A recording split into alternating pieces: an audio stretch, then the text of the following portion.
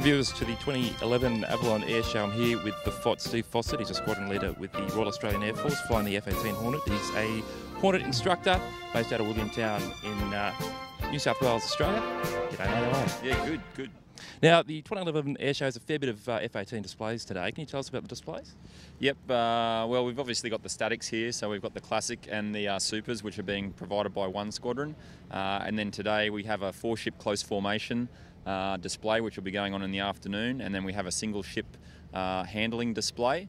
And then this evening we'll also have a single ship, which is going to kick off the night display, which I think there's going to be some pyros or some kind of fireworks in there as well. So that's pretty much what we can expect today.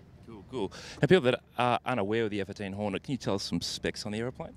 Yep, well, what I operate is the Classic Hornet there. So, you know, it's a single-seat multi-role fighter. It's been around for about 25 years as we have the roulettes coming in.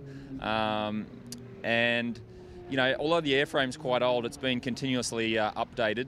And pretty much, you know, it's leading edge as far as capabilities for Hornets around the world there. So a lot of updates to keep the airframe relevant.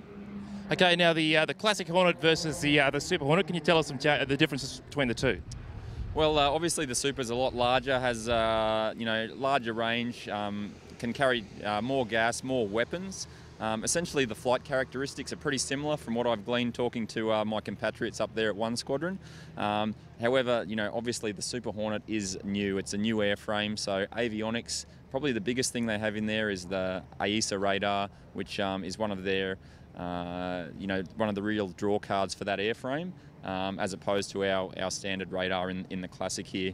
But, you know, pretty much we're set up to interoperate with those guys, and we're going to be working together there, and we're working on that right now. So Classics and Supers, expect them to be working together, and it's going to be a pretty good combination. Okay, thanks so much for talking to us today. Catch more on flight.org or check out our podcast on flightpodcast.com.